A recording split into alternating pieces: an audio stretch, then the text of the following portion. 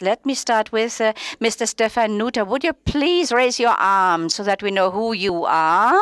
Mr. Ștefănuță, that is the one with the red tie. He is giving us a sign.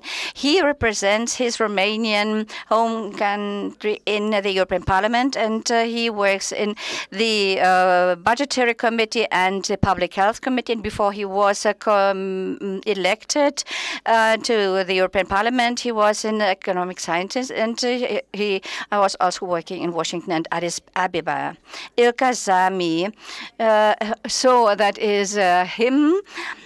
He represents the European Commission.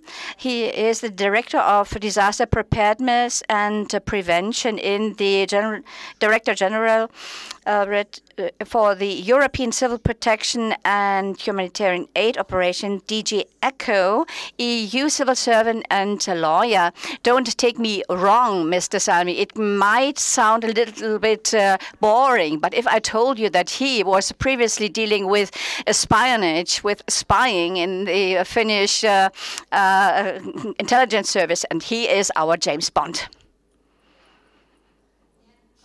Mr. Auer. So let me introduce him to you now.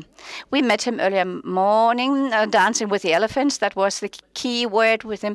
And his the Bad Gastein European Health Forum, the Davos of the European Health Carers meet there. That's an interdisciplinary conference of the WHO and the Austrian Ministry of Health. And Dr. Auer is the special envoy of that, and he is also in charge of the European Corona Red Light. Dr. Auer, he is not, as you might think, a medical doctor, but he is a philosopher and political scientist, and obviously you chose everything right when you selected your job. So I welcome everybody who is here. To your left, Dr. Tankred Stöbe. Since 2015, he is a member of the International Board of Médicins Sans Frontières. Before that, he was 8 years the president of the German branch. I think sometimes it sounds like profession, but he is an intensivist and emergency doctor, and it was just by chance that he got to this international assistance organization following the advice of a friend, and he helped people which were under supplied, and he was also honored with the Paracelsus Medal. Do you also have that, Dr. Gassen? So the Paracelsus Medal. You must not say that. Often there are elderly colleagues who are distinguished and get this medal. But, well, Mr. Stöbe, he is still pretty young. So this was quite frank. Mr. Gassen would like to get this award only in 15 years from now. So Dr. Gassen, so he is the CEO of the KBV, and he is also a physician, and he is our experienced host. I'm looking forward to hear about international perspectives and prospects. And Mr. Ștefănuță, I would like to start with you. Romania, I read that it was not that heavily affected by corona. Now there's an increase in infections. How does the Romanian health system cope with this? We want to talk about the international situation. By the way, the tie is great. Thank you very much. Thanks for your invitation. It would be a pleasure for me to be at Bad Gastein. So, the city of Franz Schubert, I envy you for being there and for organizing this wonderful summit. I will speak from now on in English because this is how I prepared for this meeting. I was looking recently at the numbers for the Spanish flu, and some detail that all seem to ignore, perhaps, is that the strength of the second and the third waves were more significant than the first in the case of the Spanish flu. Now, I know that it's not easily comparable to COVID-19, but somehow we all assume that because we did confinement in the spring, the worst was behind us, and not necessarily so. You have noticed it also in Austria that it wasn't easy to reopen when you did it in May. The same is in Romania. Reopening did not come sufficiently with the message that relaxation means testing, means being prepared, means social distancing. Relaxation is not, we took a break from the virus. Now, I'm not pleased with the way things are going in my home country. We are at over 2,000 cases a day now, but I'm also not pleased entirely of how the European reaction looked like. And when I say the European reaction, I mean the ministers. I mean the Council of Ministers, because as you all know, I'm sure, health is not yet a shared competence of the EU, and therefore is more of an intergovernmental affair. That's why in August, together with my colleague Véronique Trier-Lenoir, who's a champion of health policy and oncologist, we wrote a letter to the President of the Commission, von der Leyen, together with our boss, with the Dacian Cioloș, the chief of the Renew Europe group, and we said, we cannot let the European people down. They have high expectations that we will manage the second wave properly, and we demanded more harmonization, more common screening, common the headlight system, the Ampel, I don't know how to exactly call it in English. And we demanded for political action to be taken between the Council. We have enough expertise, we have enough expert groups, we have the ECDC, that's not what we need. I mean, it's needed, obviously, but we need political decisions so that, for instance, Hungary doesn't close its borders to everyone, and then Germany closes its borders to Brussels, and Brussels closes its borders to Romania, for instance. It's all a mess. We need to have a coordination within the EU. We cannot let the people down. And that's why we pushed for this common approach after the summer, and we already had 4 proposals that were put forward by the Commission. So we are on track, and we health policy members, we are here to make sure that a common European response exists, that sufficient European money exists through the emergency support instrument, that money for a vaccine and readiness for a European vaccine and a vaccination percentage of 40% of the union's most risky is applied. So once again, thank you for inviting me to your very esteemed forum, and I look forward to our interesting debate today. Thank you. So you took us into the depth of Brussels politics. We come back to that later. Questions of money, of distribution of funds. But let me put it more generally. Mr. Auer, since the morning you have been dancing with elephants while we were watching alpacas. At the European Health Summit, COVID will also be in the center. Have you learned already something that was surprising to you that you didn't know before? Hello, everyone. I'm happy to be back again here on this panel. When it comes to COVID, we learn every day. I'm sitting on the crisis management board in Vienna every day, not these days, but every day. So I have learned every day something new because, it's a process. It's a process. There are no answers. But when we talked about dancing with elephants, when we came up with this topic for our conference a year ago, practically, we didn't think about COVID, of course. And, when you talk about COVID, in the European context now, then I think that the elephant in the room is a very, very severe one. And I think, Nicola, you touched it. It is the national fragmentation. That's the elephant when it comes to fighting pandemic situations or health emergencies within Europe, because I think we have best practice solution. I might, in the second input, I might talk about the successes, but I also have to talk about the weaknesses of this elephant is the fragmentation, the national fragmentation. The acquis doesn't provide that, and and as you rightly said, so it was painful to see that the national governments reacted, I would even say overreacted, and that there was not a common understanding how we should deal with it. To be very practical, I think it is a shame, and it still is a shame, and that we discuss here in Gastein too, that we do these travel warnings and international travel regimes within the European Union on numbers which might be accurate when it comes to the region, but we don't even look at the numbers, how they have an influence on my own country.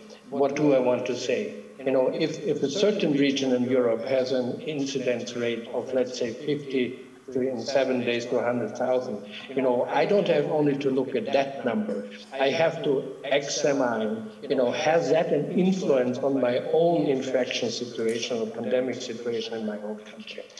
I have to be very careful as an Austrian because the issue was a super spreading event, but we have left that behind. And we are doing so much better now. What I'm saying here? There is no common understanding within the European Union about all this travel regime, this travel warnings. This is painful. I can't even tell how painful it is, because it is epidemiologically, it's not very useful, but economically, it's a disaster, because it's breaking down the tourist industry, the travel industry, but not only these ones. So it is really not a good example for an international collaboration, but I wouldn't even say international collaboration, but a collaboration within the European Union. Also Sie wünschen sich mehr.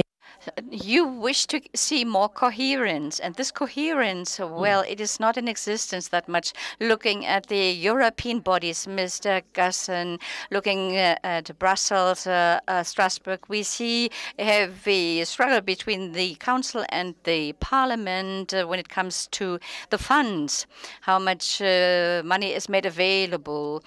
EU for Health, it is about improving the health of EU citizens and to strengthen systems to promote innovations. These are noble goals. 9.4 billion were dedicated, but this has now been reduced to 1.4 billion, and there's still a fight about that.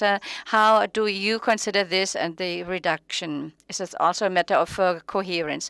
Well, it is important to see if you are faced with COVID-19 everywhere in all fields of life, and the European Union that wish to be a powerful body has as first thing nothing else to do but reducing a health budget of more than 9 billion to 1.7 billion. This is hard to understand, and that is just one thing, one side of the coin. The European Union is for us important, and of course these are our closest neighbors that we like most of all, but the rest of the world is acting even more erratically. The first country where the first patients occurred had declared the pandemic to be over, and some erratic figures were mentioned. Russia has created a vaccine for them. This is also the end of the story. The Americans, they have their own way of dealing with this topic of corona, and we are in midst of this hotbed of tension. But actually, we are dependent on all of these players, and that makes it all the more difficult. And therefore, I guess it would be appropriate and wise if Europe as such tries to develop a joint strategy. Actually, I do not really see it. As Germans, we have always had a hard life in the past. Whenever I visited Brussels and whenever we wanted to communicate what our health system is, because the way we have it in Germany with our corporate bodies, subsidiarity principle, etc. For many countries, this is completely unknown. And these are additional aspects coming in. That is to say, we do not understand each other's health systems, and I think there is no general understanding of how at a European level one could act or should act. So the German EU Council presidency is going on right now. There is a lot of uncertainty. You wish to get a joint strategy. We heard from Stefan Nuta that we are missing I was missing a common understanding. So ECHO, you Mr. Salmi, your GD is responsible for the crisis management. Would you say that it was working well there, or do you also need, is there a need for action? Is there space for improvement?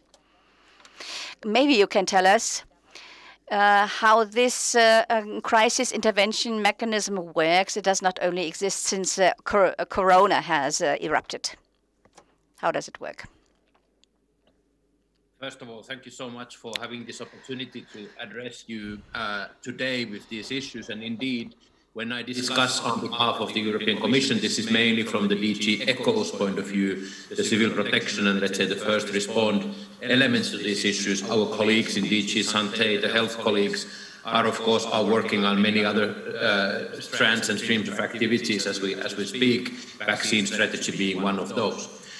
If you allow me, just very, very rapidly, I would like to run through what did we do over the last months from DG ECHO's point of view, and then get back to your question on what were the lessons learned and how could we improve the cooperation that we have, and how would we address be it a pandemic or other type of a disaster which would have an impact on the whole EU and all the member states. So basically, to kick off with, firstly, what we did see through this Union Civil Protection Mechanism was an unprecedented number of requests from not only from the EU member states, but also especially from the neighboring regions, to address the challenges that they had with this pandemic, COVID-19. We did receive 52 requests, which is, as I said, an unprecedented number. It basically reflects the requests. In the normal circumstances, we would receive 50 requests around 2 or 3 years.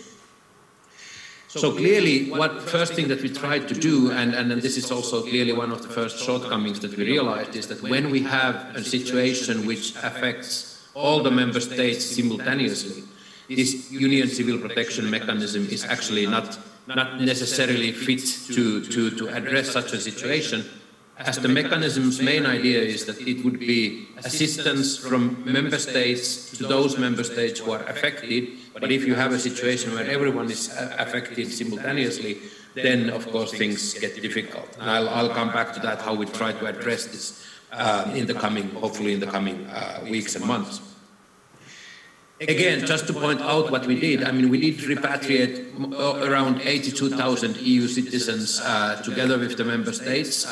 One of the, I would say, most massive operations, peacetime operations that we have had, and helpful, I would imagine, for many. Thirdly, we are hosting what we call a mobility package now, which is basically assisting the member states to transport medical supplies, medical goods, medical teams if needed, or patients from one member state to another, or from outside the EU to the Union, especially when it's about the cargo transportation. So we did play a role and tried to assist the member states, and this activity is going on. We have 220 million euros reserved, and we have basically spent the big part of that already.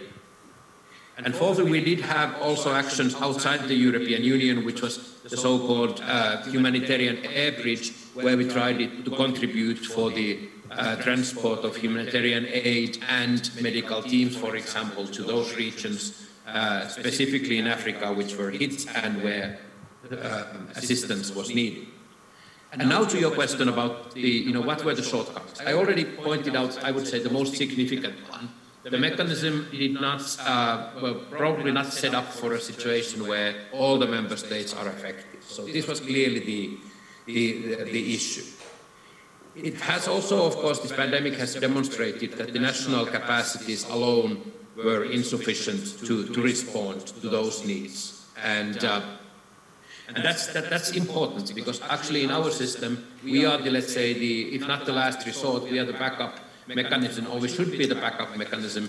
The national responsibility is, of course, and they are in the first line, and then only they have exhausted all their means, we should step in, and in this case, and coordinate the actions in that. So one thing which is now on top of our agenda, which means that we would need to do some legislative changes, is to come up with an EU-level stockpiling, for example, for medical goods or be it personal protective equipment, so that we would have really a backup if we would face a similar situation, be it a pandemic, as I said, or some other sort of a crisis.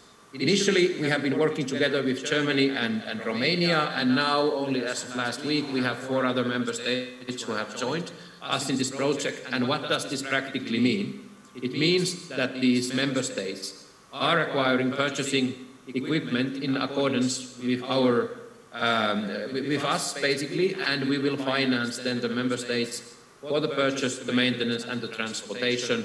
Just to give you a practical example, for these all famous BPF2 and BPF3 masks, for example, we now have a stockpile, and if there is a need, I would say a significant stockpile, if there is a need, we could then provide these masks to another member state, or to one of the member states. May I interrupt you? I'm sorry, Mr. Salmi, but we are going to come back to specific things in a minute. Mr. Stöbe. So indeed, so just I finished off by saying that what we're trying to do now on the legislative front is indeed to enable us to have a more, let's say, significant role when need be, and when all the member states are affected, so that the union would have a role to play. Thank you very much. You made it clear that there are many challenges, and we are one of the richest regions in the world. Dr. Stöbe, Médecins Sans Frontières is committed in many countries that have existential concerns, even without Corona. Recently, you were in Yemen. Are there any possibilities for people who are suffering from war? Can they protect themselves from a pandemic? Mrs. Samrotsky, the short answer is no. And as you said, well, we say that in Yemen there's one of the biggest humanitarian crises of the world, and people actually did not want to recognize that there is a virus. It was officially only identified on the 10th of April, and having a look at the official numbers from WHO for Yemen, there are 2,000 infected and 580 fatalities. Interestingly enough, this is a similar question that Médecins Sans Frontières have also tested in Yemen and had also to accompany while deceasing. So having a look at the country, the entire north, that is to say where the majority of the population lives, there is no testing done because there is officially no COVID, and that shows and tells you something. It is if you would only screen the North Sea coast in Germany. So there's a civil war, but it said that there was no pandemic. But it's interestingly enough, it is not that easy to find out about these stories. It took me quite a while, but my interest in this pandemic was very intensive even when I got there. And indeed, of course, there was no prevention, no prediction. There was no information of the population from the very outset. There was a major fear and stigmatization. There were no hospitals that admitted patients with COVID symptoms. Those who wanted to get in, they were rejected. I met a patient, a lady. She tried 3 times to be admitted to hospital, but then she was rejected, and then she was accepted and admitted to the only one and to the newly built COVID hospital in June. She had a very, very poor oxygen saturation, and then we had to ventilate her for 5 weeks, which was difficult because they don't have an oxygen supply. Every hour we had to transport oxygen there. Logistically, this was very challenging, very demanding. And the most striking number of COVID-19 in Yemen is mortality. And it is really the world record, which is about almost 30%. This is also due to the fact that there's too little testing done, but also in our clinics we had a mortality rate of almost 60%, and that is almost close to Ebola. That's to say, it shows that the country was not prepared. People were completely scared, and they still are. And there are no masks, no face masks. There is no protection. There are no hospitals that would be equipped for that. And that is to say, for a chronic 5-year civil war crisis, there was this pandemic getting on top right now. The figures are going down. That might be somewhat reassuring, but looking forward and also seeing what is happening in Europe, that COVID is coming back, I'm as much as concerned as I was in those days. The EU, they have values they strive for, the stars, they are symbolizing the values, and so far it is also a challenge for the EU also outside its borders. Mr. Auer, we talked about testing. Let us now come to talk about the more hopeful subject of vaccination and vaccine strategies. With the distribution of vaccines, you have a particular role to play within Europe and beyond. You are the chair of the steering group of the distribution of vaccines. How does it work, and do you also look at countries outside the EU?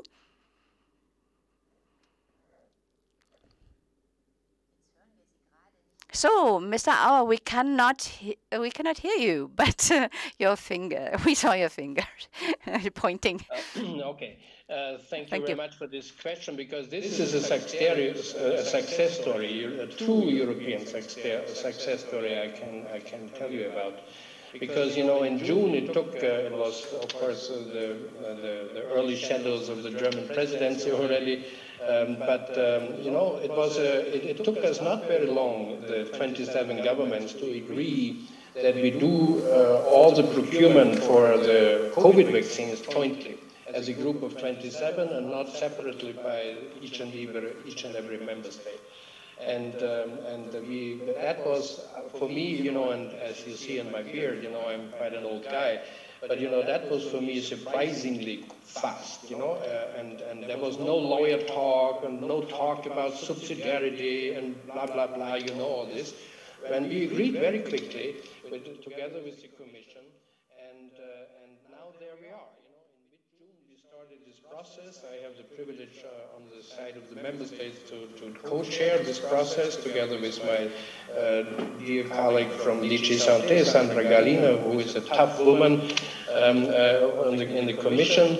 And we have a joint negotiation team consisting of representatives of the member states and the Commission. And they're doing a wonderful job in negotiating contracts now, pre-purchasing or advanced purchasing agreements with producers. We also have, you know, we have found a strategy. You know, we're doing it under the circumstances of risk sharing, and we have 7 producers now, which we are trying to make contracts. You know, we have already 2 in the pocket, and the others are shortly before finishing. And this is a shared portfolio. It is a risk-sharing portfolio. It entails all the different technologies which are available on the market. You know, the novel ones, the mRNA vaccines, but also the vector-based and the protein-based vaccines, so that we have a shared risk. You know, because we don't know. You know, today, October 1st, you know, nobody has an answer which vaccines really will make it through the market authorization. and that's what it is. We also put quite a bit of money on the table, you know, because the Commission has staffed this so-called ESI, this Emergency Support Initiative. There were a little bit over 2 billion euros for the pre-purchasing, also for the down payments, you want to say. And we, the member states, topped it up now with another 750 million euros. So there is a substantial amount of money for financing this down payment. Why is that so important? And that's also a global thing, you know, and sometimes we are not talking about the good things Europe is doing also globally. Because all this money we are now putting on the table for the down payments is money which is going to these companies, and they are capable to beef up their production capacities. Because that's the most important thing, that the companies are capable of producing these billions and billions and billions of doses we need worldwide. Yes, of course, with these contracts we are in the ideal phase that all these seven producers make it through market authorization.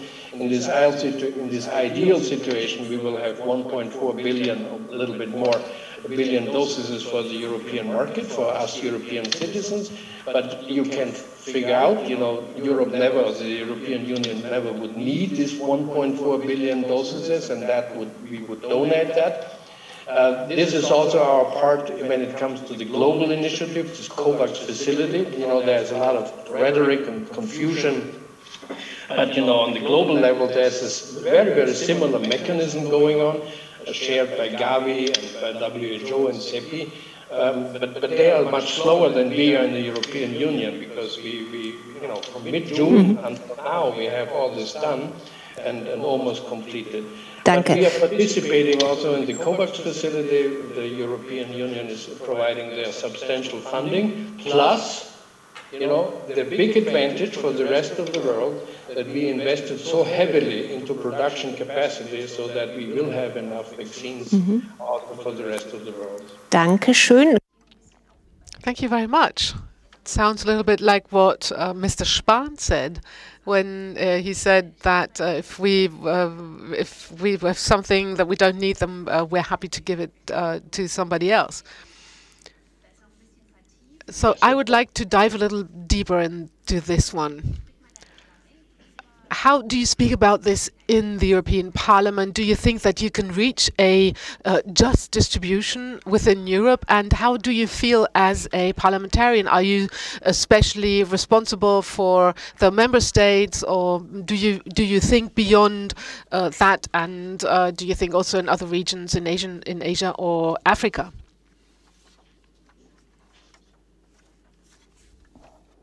I assume the question is addressed to me? Yes. Okay. Shall I repeat? No. Hear my name. Definitely, the just distribution of the vaccine is one of the main topics of discussion. We had a discussion last week with the European Commission in which I think 80% of my colleagues said, well, that's all good, 40% vaccination rate in the European Union, but how about the rest of the world? How about COVAX, etc.? The other point that was raised was how do we ensure transparency of these pre-purchases agreements? Because this is, and I said very easily, public money, public rules. This is not business as usual. We need to be very transparent about our deals, even if it includes, you know, private companies and perhaps even medical secrets. Nevertheless, this is public money, public rules. We need to be very transparent about the European purchases.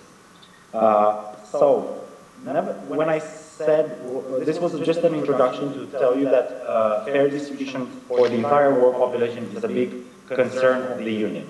However, if we look at the situation before the crisis and the situation after, I am personally very proud that the European Union came with 2.7 billion euros for emergency support instruments. Without this money, we wouldn't be even talking about vaccines and vaccine development in Europe, because you need, for this kind of research, you need a push from the public sector.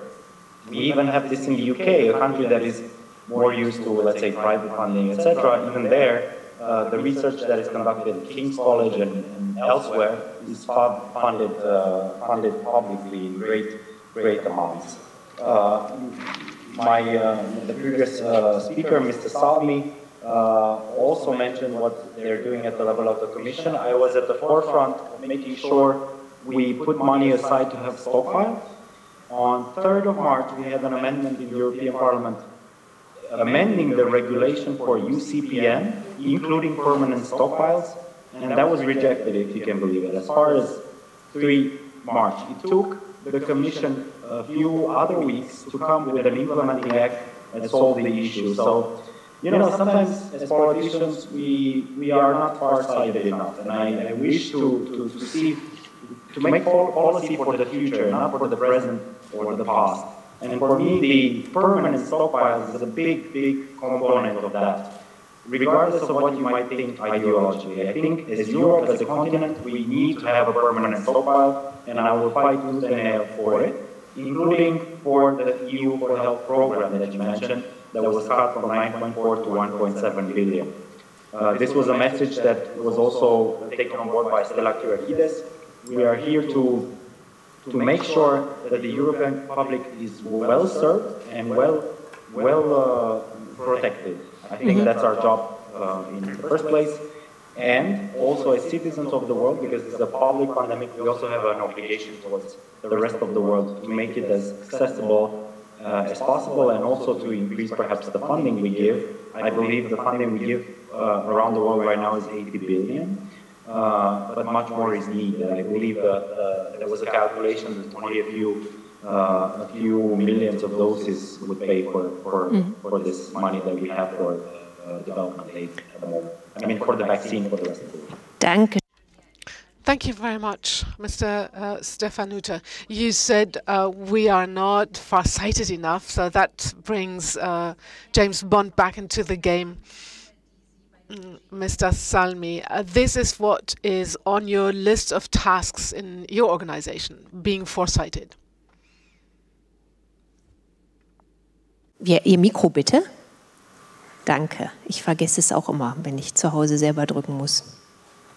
So indeed, my apologies. I might have missed part of the question, but I think actually we come to the very relevant question here, which is indeed the foresight. How do we look and how do we see the future, and whether we would have a system which would be, first of all, wide-ranging enough also from the European Union point of view, and what would be the mechanisms that from an early warning we can guarantee that we actually take from early warning into an early action. That's the key question. We have been lucky. I mean, the proposal now on the table for the finances would give us for the next 7 years an amount of 3.1 billion euros, if that goes forward. So at least we would have the financial means to be there. I also would like to point out that President von der Leyen and our Commissioner, Mr. Lenarčič, has been very strongly advocating for evidence-based policymaking and indeed a kind of an anticipatory governance in her mandate. So this is clearly something where we would need to go forward. And there are two things that I just want to highlight very quickly. The other one is that we would need, and this is something which the Council and the European Parliament has encouraged us to look into, is the let's say a modern revised crisis management system for the Union, and that's absolutely needed, which would, as I said, need to be a wide-ranging bringing in and bringing together all the actors, not only within the Commission, of course, but more widely in the EU and together with the member states. That's a clear starting point, and I think we have ambitions there, and hopefully that could go forward quickly. The second point that we would need is resilience, and what we have also proposed as DG ECHO in our tabled draft is what we would call the resilience goals for Europe, which would basically mean that we would all look into the mechanism that would allow all the member states to have a certain set standards. This is very much a work in progress and a discussion with the member states whether and how we could do that. But I truly believe that with these two elements, the crisis management system, which would include the foresight and the prediction parts, indeed, due to my background, I know that sometimes it's very complicated also to come up with the right prediction, but more importantly, how you translate that into an actionable information. That's also one of the key key elements, and in that respect, the Commission has come up very recently, a couple of weeks ago, with a kind of first foresight report, which is helpful to put these aspects into play. And then indeed, building on the resilience goals, this is now where we are, and hopefully that will also play into the understanding better the future and also being better prepared, be it a pandemic or any other type of a major disaster that we might face in the future. Thank you.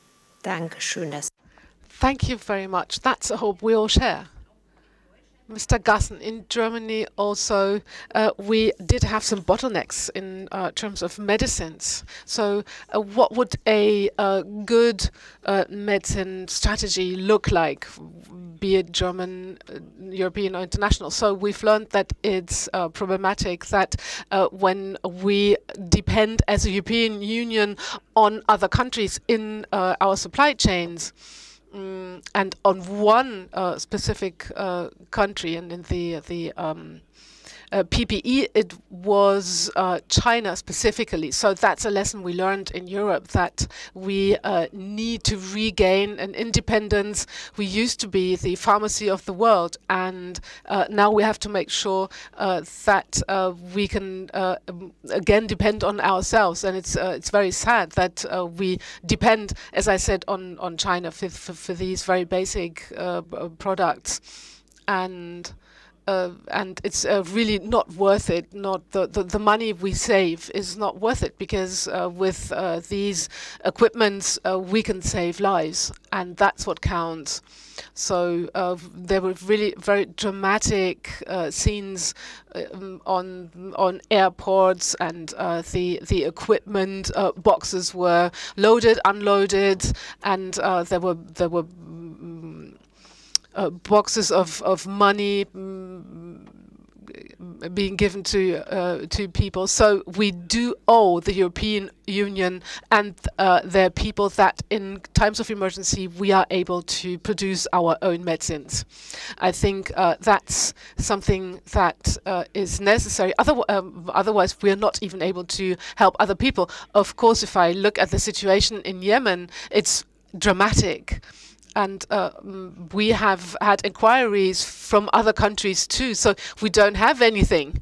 And so PPE-wise, and talking about a vaccine, whether or not we will have a vaccine by the end of the year, it probably yes.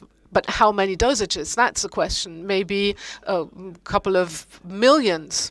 And then we will have a certain amount of vaccines which will be distributed over Europe according to population, according to the precariousness of the situation in any given country, according to risk groups and infections. So we were really quite naive when we observed these key industries to go elsewhere, and now we're at the end of the supply chain. And we promised that we would leave no one behind as the world community. But you very realistically say now, so let's see how many vaccines we will have. And then Mr. Stöbe, do you have any realistic plans how a strategy or how a supply with medicines of every state can be devised? Yes. COVID-19 is interesting in so far as it's a global phenomenon, and it is being tackled with very differently in the countries, in the different continents and regions. We've seen that in these few months. So we've seen distribution. Mr. Auer, you said we won't have enough dosages even for the European Union. If we calculate realistically, as a humanitarian physician and doctor, of course, I'm very worried, because what we've seen so far, once we have a vaccine, will repeat itself, or even worse. we can see now that the wealthy nations, including Germany, including the EU, have secured their dosages, which is, of course, understandable given the amount of their populations. But we don't want to leave anyone behind, is what we said and pledged, isn't it? And we always deal with publicly financed research projects. So billions of euros are going into this development of the vaccine. And we may observe that they will be used to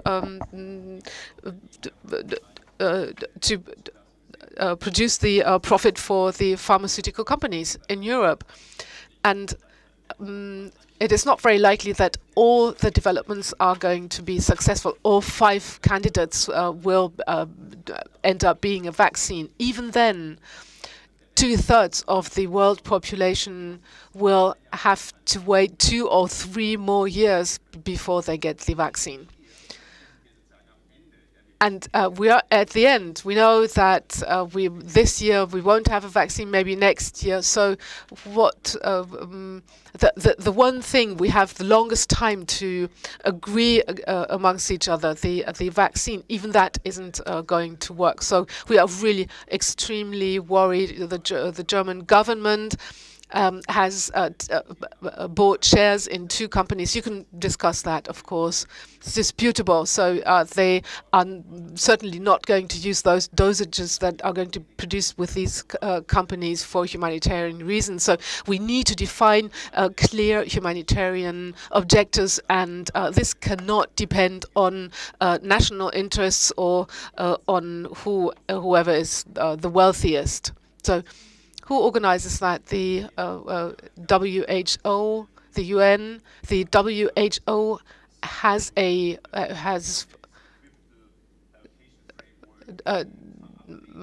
agreed on the framework, and it sounds well from our point of view.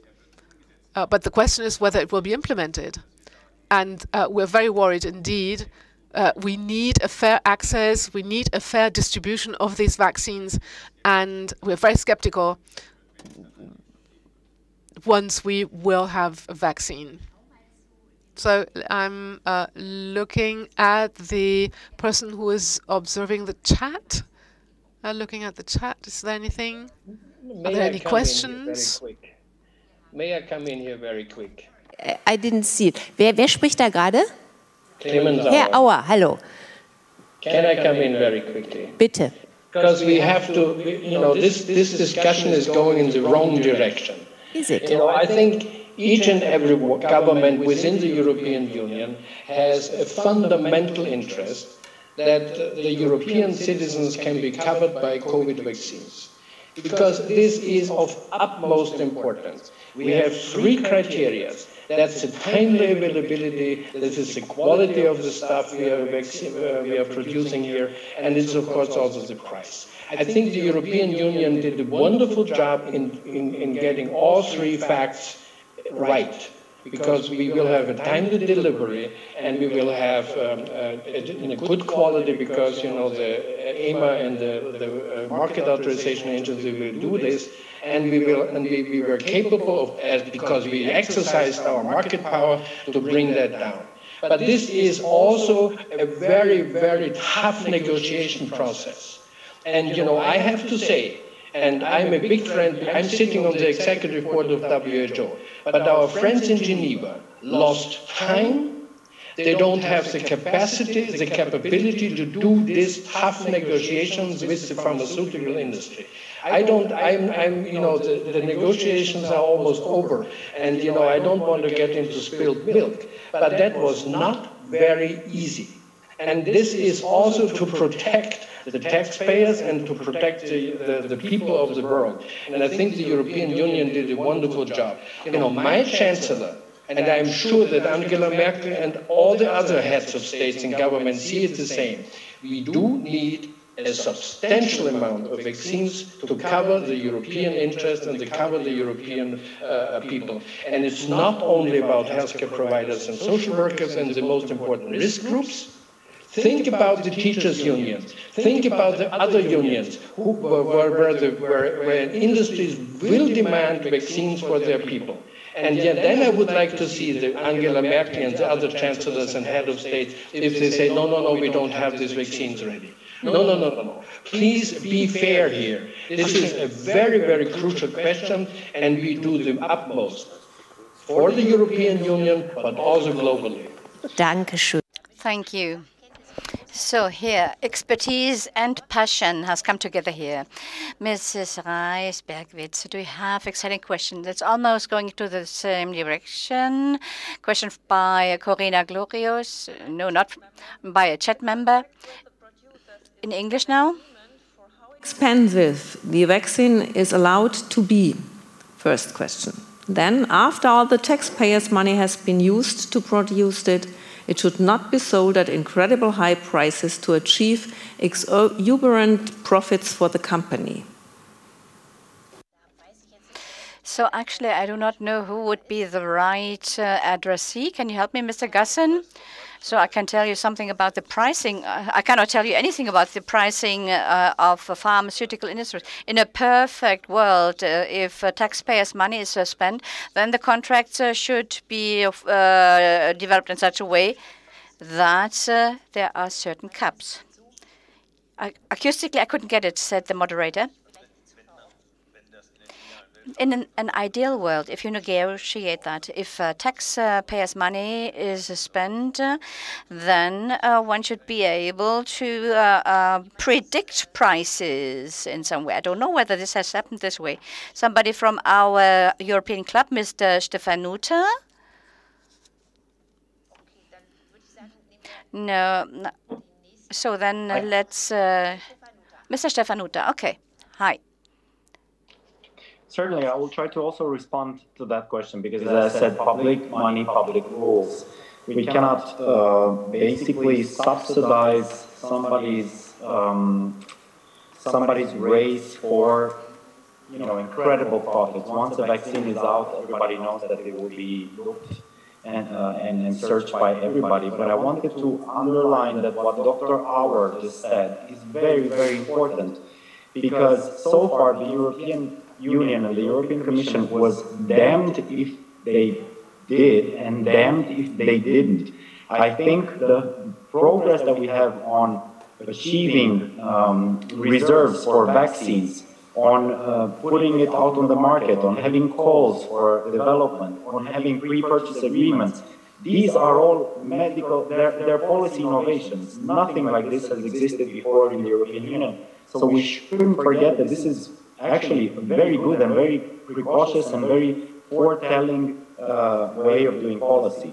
So let's not, let the intricacies of distribution blind us from the fact that this is a good thing that we try to protect our citizens in the first line. On the pricing, indeed, those companies that will be able to develop vaccines will be under severe pressure from the public funding to keep the profitability at a reasonable amount. That is why we need those contracts to be very transparent and public. Dankeschön. Thank you. Certainly there are further questions. Yes, one more by Thomas Rostock in English. Physical proximity. This means that you have to react locally. How can local actors be supported centrally or by the EU? Okay. How can local players be supported by the EU? Well, Mr. Auer, maybe? Do you want to answer? Sure, I can. Of course, health... Our all-purpose weapon, Mr. Auer. No. But of course, the health services are always local or regional, and they have to be organized locally and regionally. But there is something else what we can do on the European level, and I think on this panel we already touched upon certain very, very crucial elements. The one thing is joint procurement. And I think the best practice example here with the vaccines will also lead into other ideas where we can exercise joint procurement when it comes to high-priced innovations, because then we can first time exercise our market position, and that's for the benefit of each and everyone. Because you know, in a fragmented market, you know, I'm a civil servant of a country with roughly 9 million people. You know, we don't have market power. Germany might have, but even Germany has limited market power. But you know, as a European Union, we do have market power. So there we can help locally, you know, the accessibility and the availability, for example, for innovative drugs, when we collaborate better on the European level. Once again, the access to innovative drugs might not be a topic for Germany or Austria, but it is already a very, very important topic for our friend in Romania. You know, so this is, you know, that's European. Because Mr. Ștefănuță is a European citizen like me, and his constituents are European citizens like the people who are paying my salary. So I think that's what we should all think about. So joint procurement, stockpiling, you know, organizing the stupidity of travel bans and travel blocks, etc., etc. That's what we can do jointly on the European level, and we don't have to interfere how a doctor is exercising his treatment and his cure, whatever, in his office, or how a hospital is operated. That's not European, but you know, there are many, many layers where we really can do something which is benefiting then the regional or local level. Okay, vielen Dank. Okay, many thanks. That's to say local action that also matches the subsidiarity principle of the EU. In conclusion, a difficult task. You are not warned, but you are all very good and deeply involved in this question. So we do not only want to have strong health systems in the year 2020, but also for the future, not only in Germany and in Europe, but globally. The very difficult task to you. Please. You would make a advertising poster together, and you say what you need for that. Mr. Auer, please start with that as well. You have said so many good things. What would be your buzzword, your magical word, in order to have strong, resilient health systems? You know, ein Wort. Putting, you know, the buzzword One is word. maybe dancing with. Dancing with the Elephant. Jetzt kann ich schon Ihre Lippe lesen. Dankeschön. Dancing with the Elephant. So I can read your lips now. So you said dancing with the elephants. That's great. So Mr. Ștefănuță, he's smiling. He looks relaxed. Therefore, I'm asking you as the next one. So it is nice to watch somebody thinking. I once again concur with Dr. Auer. I think today's debate was a clear show of the fact that somebody who's an expert can also be an excellent politician, and that we need both these parts in the discussion. We need politics as much as we need expertise in this. Und was ist Ihr Wort? And what is your word for the poster? Politics? Why not? I would say you're a union of health. Thank you. Many thanks. So, Mr. Salmi, next. Thank you. I would absolutely go for either solidarity or mutual assistance. That might be the way forward, and also a good foresight. So foresight and solidarity. Dankeschön. Thank you. Thank you very much. Mr. Stöbe, what is your word? I must confess, well, may I also use 5 words? One is not enough.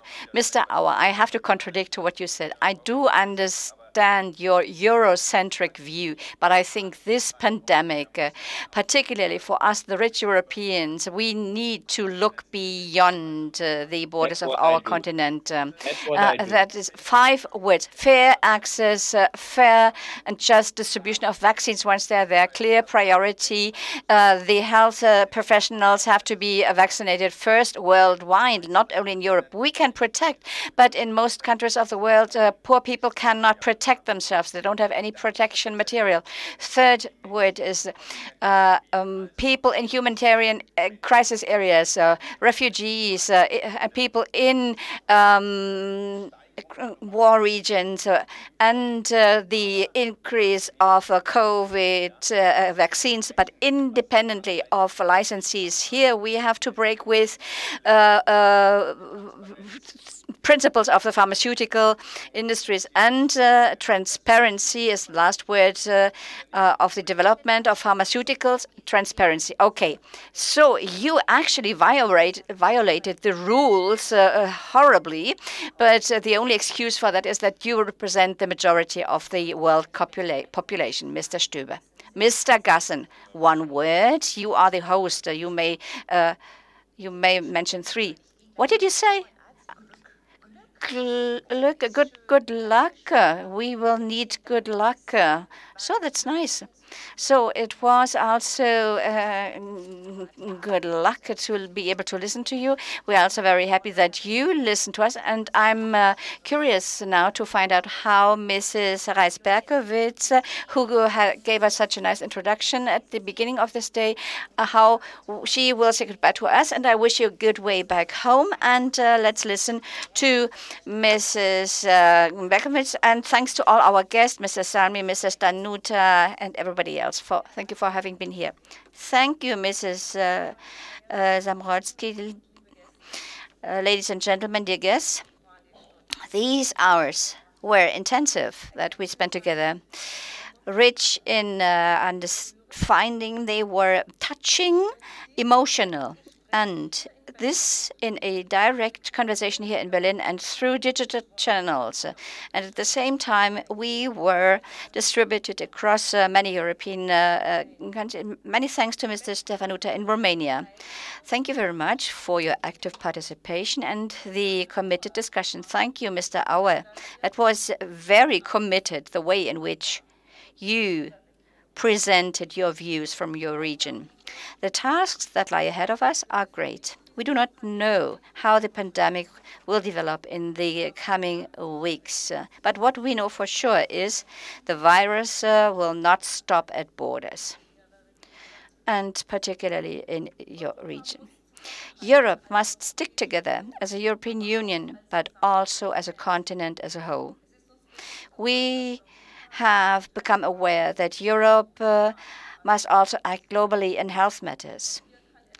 So something can start from here, but we must not only do it for ourselves, and that is what I've learned today. I think it is important to always keep an eye on the practical level. For 3 decades now, I've been running a large office for general medicine in a small Bavarian town in the middle of the countryside. Thus, my team and myself, we form the smallest link in a chain that ultimately extends to the WHO. The KBV Web Congress Resilient Health Systems 2020 has shown that we have to connect the experiences from all these levels. Only then we will really be able to tap the potential from the lessons learned. It is with deep conviction that I call on all member states of the European Union and all other European countries not to reduce their efforts in the development of their national healthcare system in close cooperation with all partners, of course. This is the only way in which we can cope with this pandemic, with the least possible loss of human lives or patients with serious health consequences, and, if possible, without any other collateral damage. I wish you all a good day, and I hope that you will pass on the impetus of today's discussions. Thank you very much, gentlemen in the background, and those who are present here, everybody who is here, and also many thanks to those who asked us interesting questions in our chat, and have a good and safe trip back home.